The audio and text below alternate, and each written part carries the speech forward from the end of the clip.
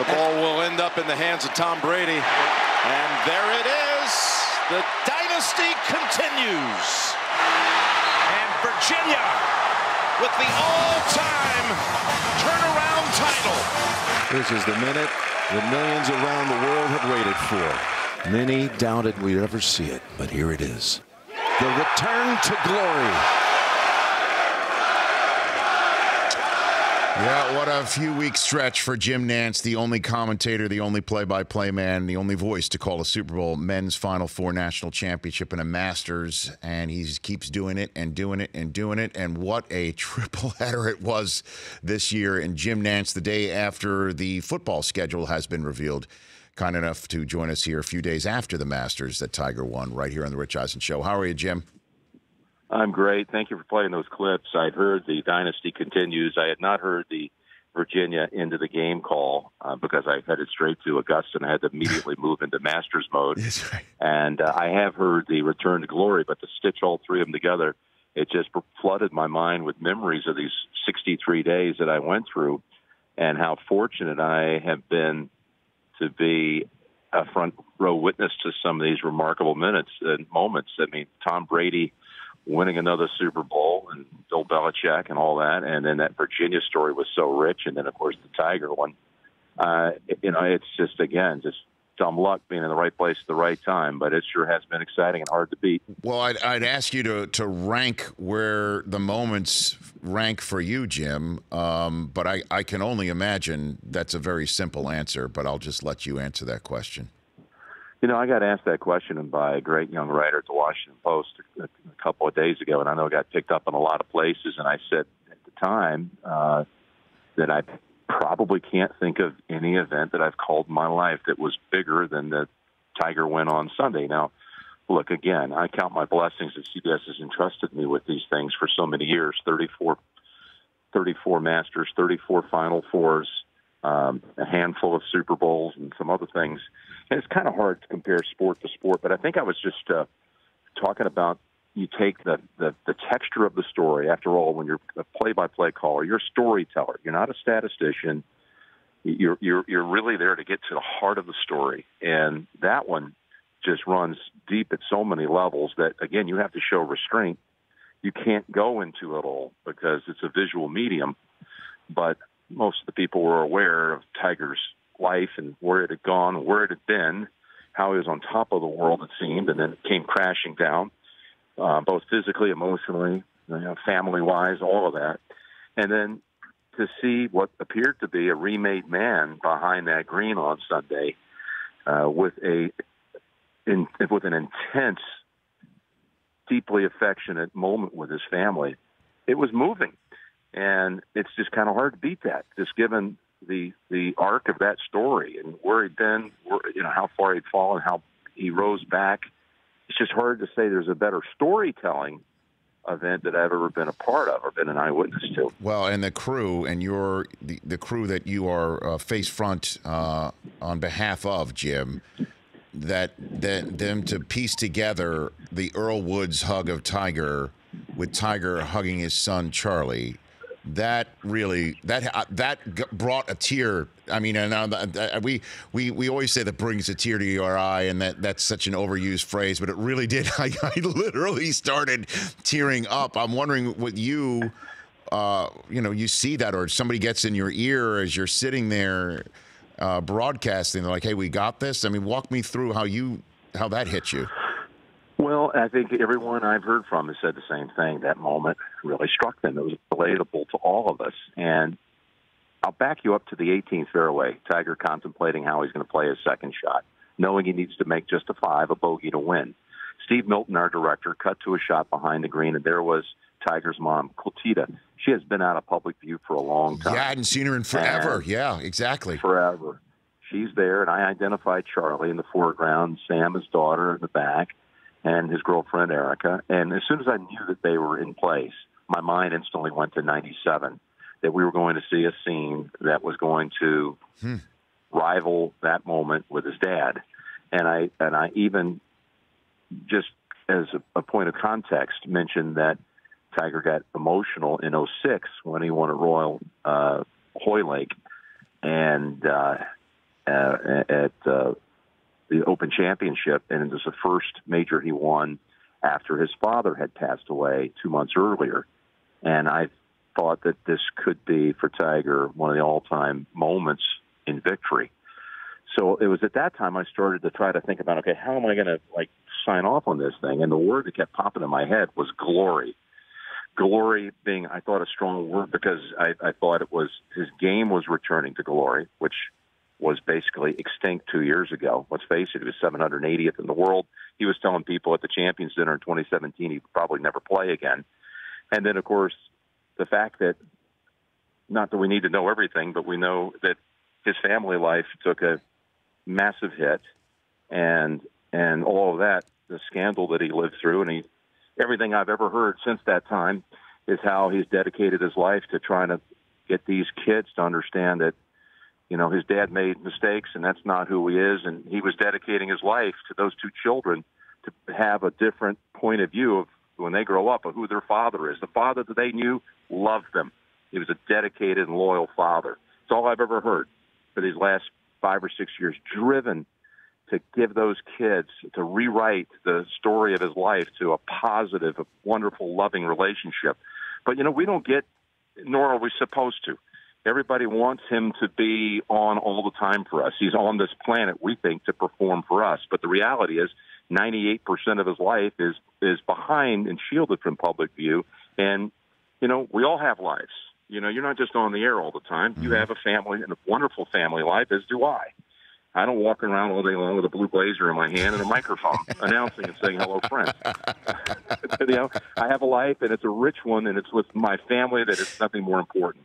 And I've heard the same thing. That's what Tiger's been about. Dedicated dad with his kids' lives and all that. And when you saw the hug, the intensity and the warmth of it, you knew that it was real. It validated, it confirmed everything I had heard. It was a wonderful thing to see. So we let the scene play out. I did use the word glory, the return to glory, because it's a return to glory of his life as well as his golf game.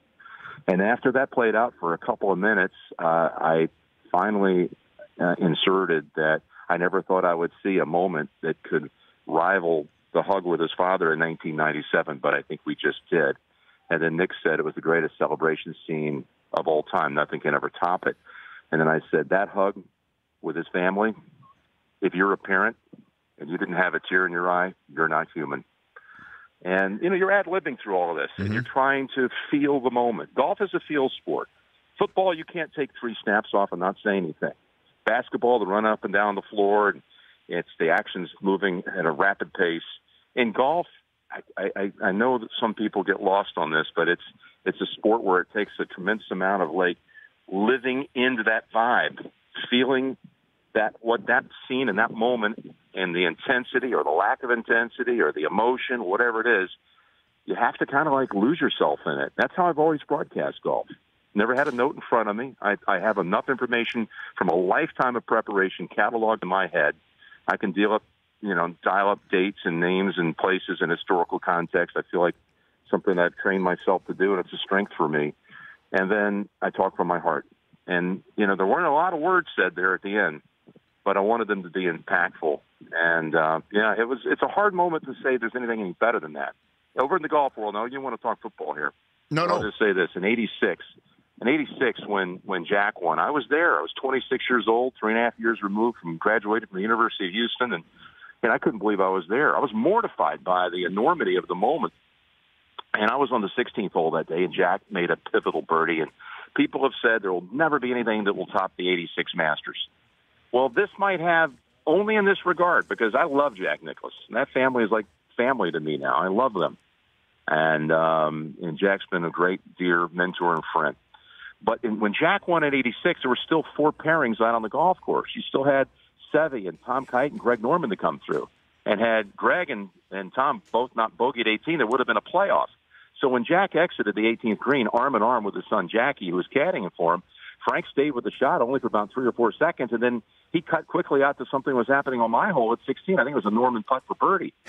So we didn't get the chance. We didn't get the incredible scene that we had displayed there, the ringing of the 18th and thousands of people, a chorus celebrating pure joy. We didn't have that. So that, to me, breaks the tie. They're the two best golf events, I think, of all time, and I give the edge here because of, again, the story of the rise from the depths and the scene at the 18th. I mean, you stuck the landing, obviously, on Sunday, and then in retelling the story, I could listen to you talk this way and about golf all day, Jim. Jim Nantz of CBS here on the Rich Eisen Show. And before we do talk football, I do want to, I guess, move backwards in the montage that started our conversation. If I had told you after you called the UMBC upset of Virginia at that moment, at that very moment, that next year Virginia would win it all, what would you have said? I would not have been surprised because I believe in the power of the story. I believe sometimes these things, again, I'm going to spin off in a crazy orbit here. Go for it. I told this to someone else the other day, but I really believe sometimes these things write themselves and there's a higher power or somebody that's influencing some of this stuff. But if you were to Google search my name in the Richmond Times from October 15th or 16th, I was interviewed by a writer there because camp was opening that day and for the Virginia basketball team. And I was asked how I think their season would go. And I basically said I thought they would make a great run and maybe win the national championship. I thought the story had a part two to it. And I didn't say they're going to win the national championship, but I said it wouldn't surprise me to see they turn around and flip this script and they take the title. And that's what they did. Now, for that to happen, though, they had to be reminded every day, every practice, every media encounter, they had to be reminded about UMBC. Then they had to play a Purdue team that had them beat with seconds to go. They had to make a free throw, miss a free throw, tap it to the backcourt, have Kihei Clark chase it down three-quarters court, and like 99% of all players would do, would taking a heave from half court and missed. He had a presence of mind to look up and rifle a pass to Mamadi Diakite, and he hit a runner to send it to overtime. You can't win that game. That's 1 in 1,000. That's right. They won the game in overtime. And then they've got Auburn, and Auburn had them beat. And, of course, we know there was some controversy at the end on some of the calls, the foul call, Kyle Guy, whatever. I think it was a foul. He steps up and hits all three fairways. Fairways, all three free throws. Yep. And, I'm on my golf lexicon now. But, what are the odds?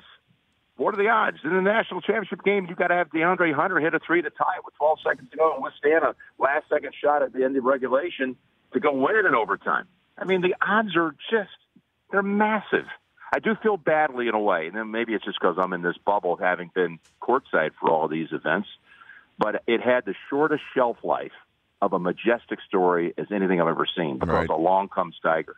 The story was it was a beautiful, pristine story, a tribute to, a testament, I should say, to character and like facing adversities and challenges. And to climb that mountain, you're going to keep getting kicked and tested. Can you do it? Can you somehow figure a way to get out of this moment where the odds are stacked against you, and you do it, and you do it again, and you do it again, and you've been reminded about it for 350 days, and yet you come back and repeatedly do it. The story there is so deep. It's so big. And I know it's lost a little bit today. We're just 10 days after it because the Tiger thing kind of blew it out of the water. But I am lost in admiration for Tony Bennett and the program he runs and the kids that were on that floor and what they did to come back and win a championship on the heels of the most embarrassing loss in the history of the tournament. I feel like this is an exit interview, Jim Nantz, for the great sports moments so far of 2019. So let's turn to the schedule. Let's spin it a little bit forward here. That came out last night. Which games did you see that are on the CBS docket that you said, I can't wait to saddle up with Tony Romo and call? Well, if you put it that way, just to sit down with Tony and call a game, I'd say every single one of them. Right, exactly. It doesn't matter the game. We have a ball. I mean, we just have the best time. But I loved our schedule, and it's a hard thing to do to keep everybody happy, as you know. Right. And look, our schedule's going to, as always, have 8 pre-assigned best guess scenarios, national doubleheaders. There's some flexibility, obviously, along the way, and there's week 17. We and Fox both get a doubleheader. So you get 9 total. So you really want to see what did they drop in your lap for those 425s. And those 425s included Dallas at the Jets early in the season. Le'Veon Bell, it's like week 5 or 6. Dallas, of course, is always a huge draw. That's a cross-flex game that doesn't normally belong in our package, but this is some of the new programming they've done, the league has done in the last 3 or 4 years. That's a good one. Kansas City at New England in December. That's great. I believe it's December 8th. Yes, it monster game. I think that's at least going in. This, of course, repeat of that epic AFC Championship game. That's about as good as it gets. We got New England at Philadelphia. Rematch of Super Bowl 52. Not bad. I mean, there's just a whole list of, I think, really high-quality 425 games, and I'm excited about that. I can't wait to get it started. I'm taking a little deep breath because the first 100 days of the year, including that AFC Championship game, kind of gets lost in this mix of That's right. of games I've had a chance to cover. But it's been a whirlwind, and I'm back on the air. I'm in Hilton Head Island, South Carolina. I've got a tour event this weekend, and probably the best thing for me is to decompress by being on the air with an event that's not at the Masters scale, but it's important to, whoever's playing in it, and the golf audience is behind it. And then I'm going to go underground for a while and just be with my family. They're here with me, which certainly is a blessing, and having them running around and making me feel whole again and being back in my most important role as a dad. But, the football season will be here before we know it. I love our schedule, and I love being with Tony and Jim Rickoff and our whole team. It's awesome. Mike Arnold and Tracy Wolfson. It's awesome. Yeah, you got Ravens, Steelers, Browns, Patriots, which is going to be of note towards the end of October. Now, I don't want to give away state secrets, but and I'm not a programmer, so there is of course the opponent schedule that comes out the minute the regular season ends. Yep. You know the opponents, as you know. Right.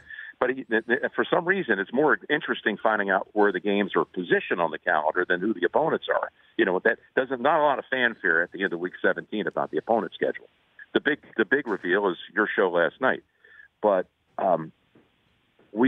several of us are asked, and I have a very minor role in this, virtually negligible, because far more qualified people like Dan Weinberg in our place to figure this out. But I really wanted Cleveland, New England. I wanted Cleveland, New England, and I think that there's probably 4 or 5 games that we go to the league and say, we'd really like to keep these. We know we're not going to get all 5 of them. Mm-hmm. But I think we probably got 4 out of the 5. And my big thing, even before the Beckham trade, was Cleveland is a team on the rise, and Baker Mayfield against Tom Brady, there'll be a lot of energy in that building. And I really wanted to see us get that game. That was the one thing I pushed for. I knew that they were all over Kansas City, New England, at Philadelphia, and all that kind of thing. But I was thrilled to see that's a Week 8 doubleheader. And of course, now Beckham's on the scene, and it's interesting. I thought the league showed the Browns a lot of love last night. Yep. With that schedule. I mean, they got 4 primetime games, which, okay, we can jockey on this all we want, and those are huge. But the 425s are huge. The 425 actually does a bigger national rating than the primetime games does, as you know this too. It's one of the little kind of unexplored or unappreciated numbers is the Fox and CBS 425 games actually end up at the end of the season have the biggest rating of any time block. And they've got, I believe, 3 Cleveland games in the 425 window. 2 of them are definitely going to be the national game. That one at New England and the one on Thanksgiving Sunday at Pittsburgh. Right.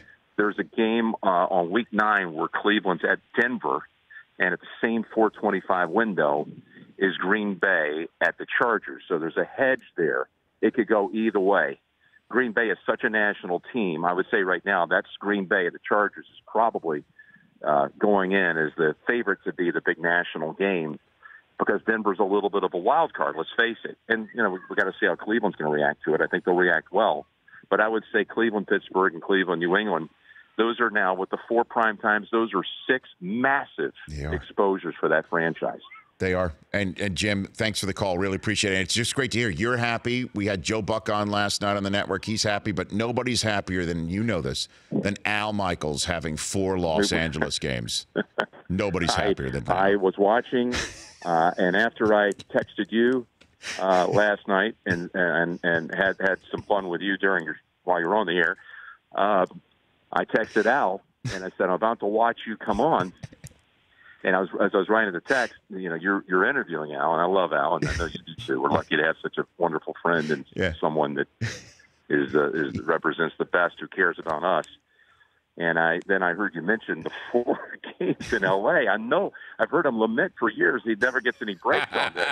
So I texted him, and he wrote me right back. And he's, I think, concerned.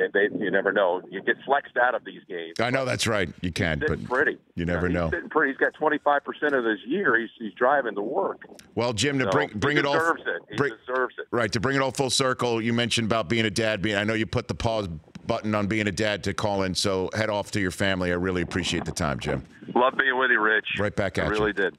There's only one Jim Nantz of CBS right here on The Rich Eisen Show. For more of The Rich Eisen Show, tune to Audience Channel 239 on DirecTV for free on BR Live or download the Rich Eisen Show app.